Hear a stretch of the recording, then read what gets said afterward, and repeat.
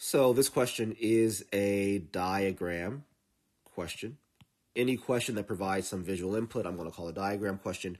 Looks like we have time here in our first column, total amount in dollars here in our right column. At 0 time, the amount was $604, and so on and so forth. As time goes on in terms of years, this total amount increases a little bit. So the question here says Rosa opened a savings account at a bank. The table shows the exponential relationship between the time t in years since Rosa opened the account and the total amount in dollars in the account.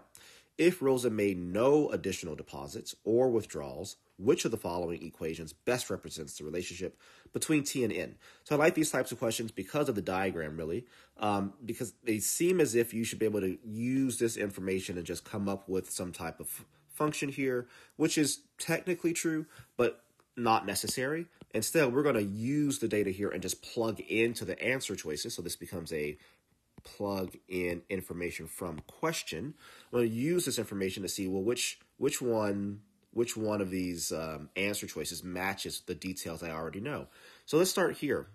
I know that when t is equal to 0, because time is 0, so 0 equals t, I should have n, which is the total amount of money, equal to 604. Where does that happen? So choice A, if I replace this with 0, 1 plus 604 is 605. And 605 to the 0 power is just 1. So I'd have n equals 1. But I want n equals $604. So A is gone. How about choice B? It's simple to see as well that if I replace t with 0, this will not equal 604. So choice B is gone. Choice C, if I replace t with 0, this whole thing becomes 1. 604 times 1 is 604. So that looks good. And with choice D, if I replace this with 0, again, this whole thing becomes 1. 1 times 0.004 is not 604.